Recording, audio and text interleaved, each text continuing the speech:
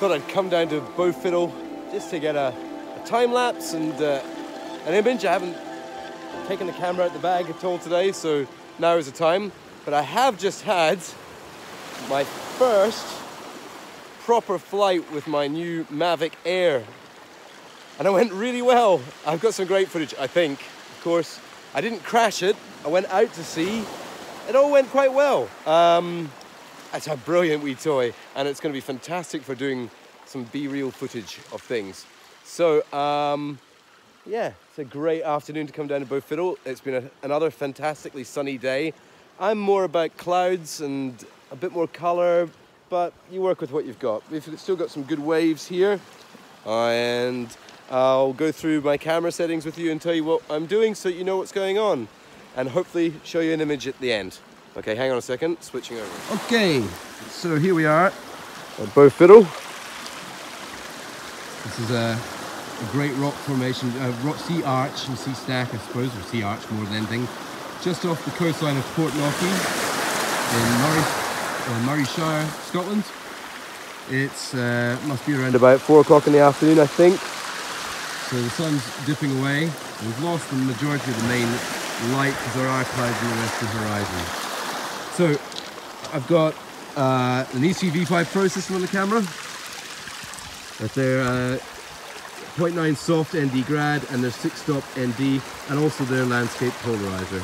16 to 35mm lens, wide, or at its widest at 16mm, f11, ISO 100, and I've got about a 13-second exposure. You can see what I'm looking at there. So let's take a shot with the remote trigger when the waves are out. So we've got these waves, they're just lapping away at the foot of the camera here. And we'll give this a go. Here comes one now. And that's me press the button for the shutter on my remote. Nice swirling patterns. Let's have a look at that.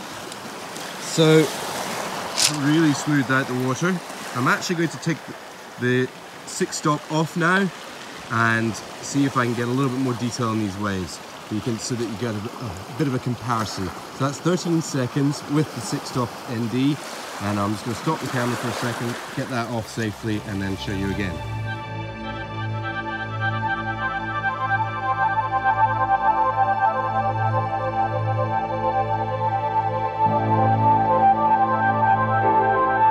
Taking off the ND filter, the exposure is a little bit high. I could have done it with a 3-stop ND rather than just a 6-stop.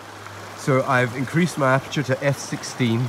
I've also dropped the camera's ISO down below the native to 50. And I've got a 1.6 seconds exposure, 1.6 seconds exposure.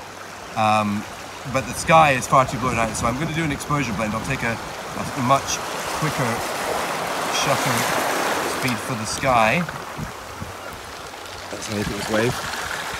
So much more detail in the wave now this time, but the sky is very, very blown out. So I'm going to reduce the exposure substantially to a fifth of a second for the sky. And let's take another shot. Anytime will do because I'm just using the sky. And I'll blend those later on in Photoshop. You can see the sky much more much better exposed, much more detail. But I think I'm going to go back up to the longer exposure and get another couple of images of the waves and see what we can combine later on. I've never considered this cheating. It's just a way of using the camera to its full, and using the technology to its full extent. There's a nice one fanning out. Very nice. Might even wait a little bit longer on that one.